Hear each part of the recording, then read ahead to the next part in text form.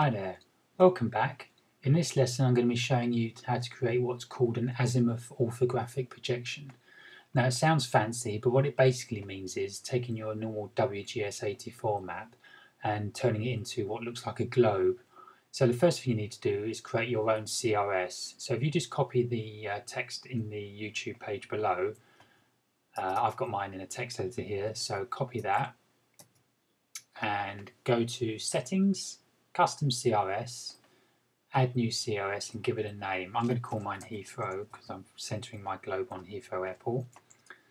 And if you want to set your globe centered on somewhere else, the figures you need to change are this latitude number and this longitude number.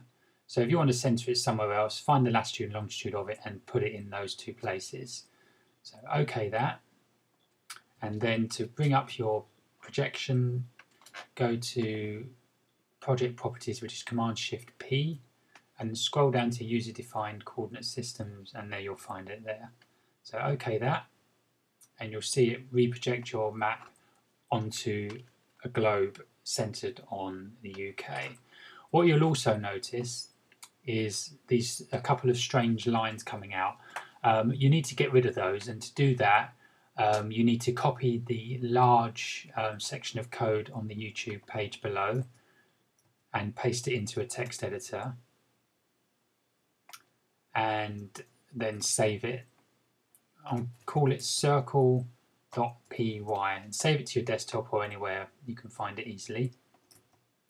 Then what you need to do is navigate to your application folder and click on the QGIS and then control click show package contents, and that will open up the contents folder inside resources and then open up Python folder. And what you want to do is literally just drag your circle py file and drop it in there, and there you'll see it. Okay, back to QGIS, go to plugins, Python console, and in this text field here where it's got the three arrows, type in import circle. Make sure you click, if you just hit enter now, it will type in circle color, so just click in there and then hit enter.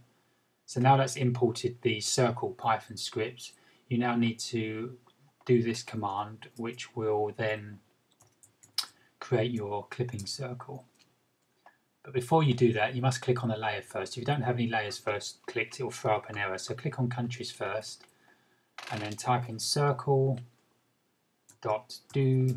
clip iFace, and this is where you put in your latitude and longitude from your projections. So copy the latitude, comma, space, and then longitude. I'm going to put this in the on the YouTube page, so you can, and then hit enter. And you can see it's created a clip this file. What you won't be able to do is see it. What you need to do is bring up the properties. So go properties and then turn off this simplify geography checkbox under the rendering section. OK that, and you should see a circle appear. OK, so that's your circle that you're going to use to clip your layers to.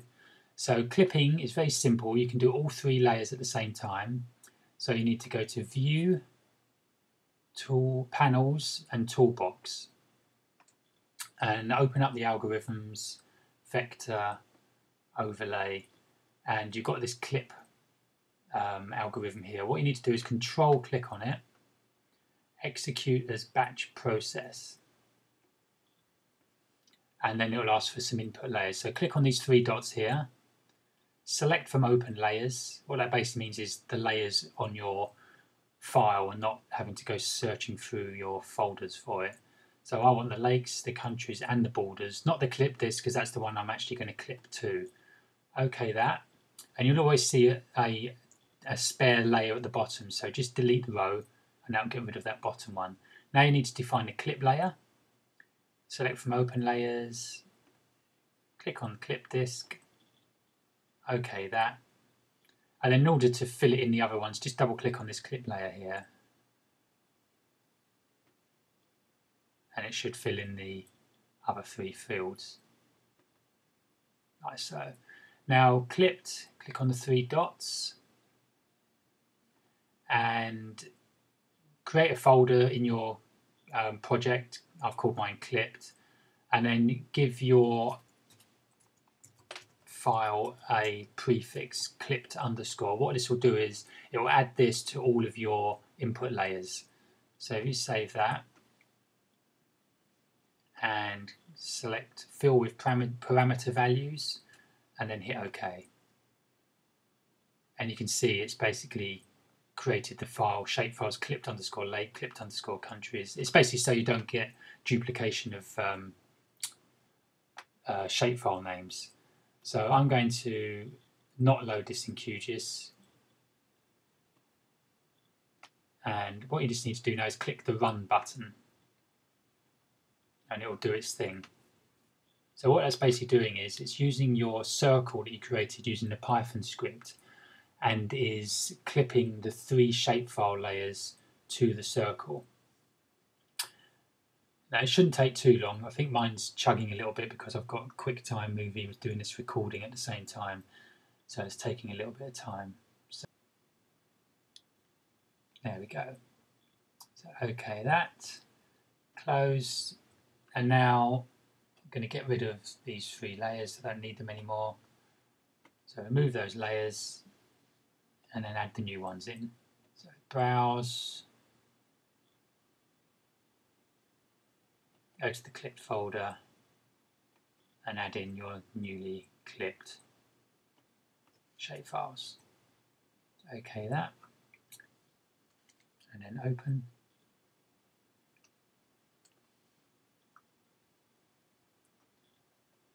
And let's just put the clip disk at the bottom. OK, now what you'll see is what looks like a complete mess. Now don't be worried. What's basically happened is with the custom projection, you need to go into each layer and change the simplified geometries. So you basically just need to turn them off. So that's properties, rendering, turn off the simplified geometry, OK that. Same for the countries, properties, uncheck that. And the borders, same thing. Properties, uncheck the geometry. Okay, that. So now we've got our globe perfectly clipped. No funny lines coming off the side. Ready to go. So I'm just going to quickly change the colour because I want them to be how I had them before. So no stroke and dark grey. Okay, that. And the borders I want to be white. So properties, simple line, change the colour to white. Okay, that. And same goes for the lakes. I want the lakes to be white as well. Properties, simple fill, no stroke, and white fill. Okay, that. I'm just going to move the lake above the country so you can see it. There we go. Okay, so now that's our globe, clipped, nice and neat and tidy. And now in the next lesson, I'm going to quickly show you how to add grid lines to your globe so you can see a nice curvature of the latitude and longitude lines.